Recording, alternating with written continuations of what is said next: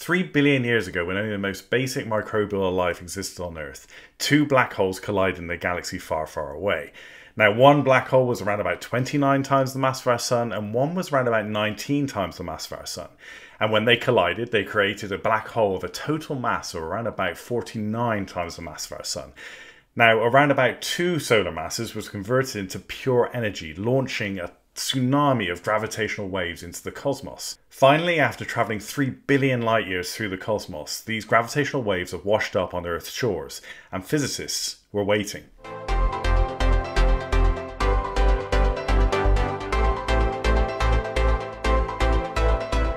Hi, I'm Ian O'Neill and welcome to Astro Engine.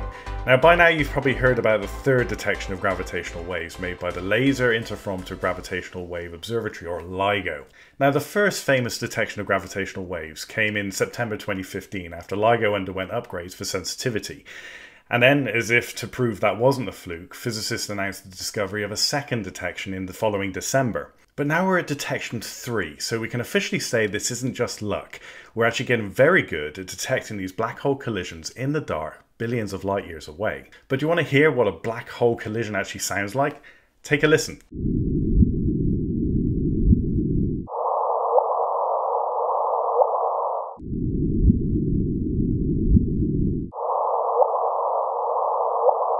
After converting the gravitational wave signal into sound that we can hear, it actually sounds like colliding emerging black holes make a chirping noise. Now, this happens when the black holes circle closer and closer and closer in their orbits, gradually increasing their gravitational wave frequency. Now, it can be hard to imagine what gravitational waves actually are, as it's kind of an abstract concept, but they are literally ripples in space-time. Now, if you imagine a pond, and imagine dropping a pebble in that pond, and the ripples travelling away from the impact point, you can kind of get an idea as to what these are. So basically, the pebble dropping into the pond is the black holes colliding, and the ripples propagating away in those rings are basically the gravitational waves travelling through the cosmos. Obviously, it's a little bit more complicated than that because we're converting the surface of a pond into four-dimensional space, but, you know, that's a pretty good way of describing it. But the problem with gravitational waves is, although Einstein predicted their existence over 100 years ago, they don't actually produce any light. So we can't actually detect them using classical astronomy techniques, which relies on the electromagnetic spectrum to actually see distant stars. Now, although gravitational waves don't produce any light, they do have an effect on local space-time, as in they travel through local space. They travel through Earth, they travel through me, they travel through you, they travel through everything.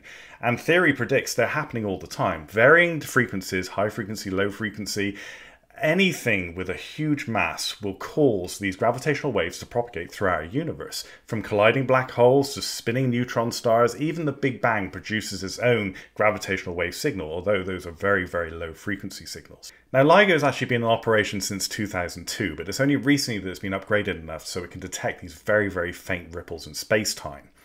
Now, physicists use LIGO as kind of a high-tech laser tripwire. So basically, when a gravitational wave secretly travels through us, it triggers a response. LIGO is based on laser interferometry, which is a really cool technique for detecting gravitational waves. Basically, there are two stations, one located up in Washington State and one down in Louisiana, separated by about 2,000 miles. But the black holes that cause these signals aren't any old black holes. These are black holes we didn't even know existed until LIGO detected them. Now, black holes come in all sizes, from the stellar mass black holes after a supernova explosion, all the way to the supermassive monsters that live in the centre of our galaxies. But there's some confusion as to how black holes get so big so quickly. So by detecting these black hole mergers, we may be getting a glimpse into how black holes grow and how often they collide in our universe. Now, by measuring the fingerprint of this gravitational wave signal at the moment of these black holes colliding, physicists have made a kind of a cool discovery. What they found was that both black holes were spinning out of alignment with one another, so they weren't spinning in the same orbital plane when they made contact to create the larger black hole. And what physicists think this means is that both these black holes came from different parts of a very dense stellar cluster and eventually found each other after orbiting each other for a few billion years to eventually make contact to create this gravitational wave signal. As this signal's travelled so far, it's travelled 3 billion light years, which is twice as far as the other signals. Physicists were on the lookout for an effect called dispersion on the waves.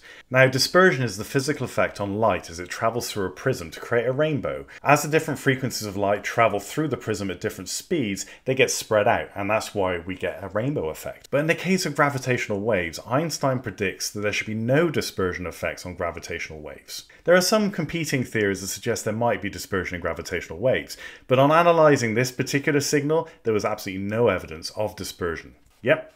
Another triumph for this guy. If you want to find out more about this incredible discovery and some of the science behind gravitational waves and general relativity, check out my latest article on howstuffworks.com, I'll link it down below, and also come back to astroengine.com for more updates. Now, I want to make this channel as much about your curiosity as my curiosity. So if you have any questions about astrophysics or just have a cool idea for a video, let me know in the comments down below and I'll be sure to read them. Also, be sure to subscribe, and if you want to get in contact at any time, you can find me on Twitter @AstroEngine. Hope to see you again next time.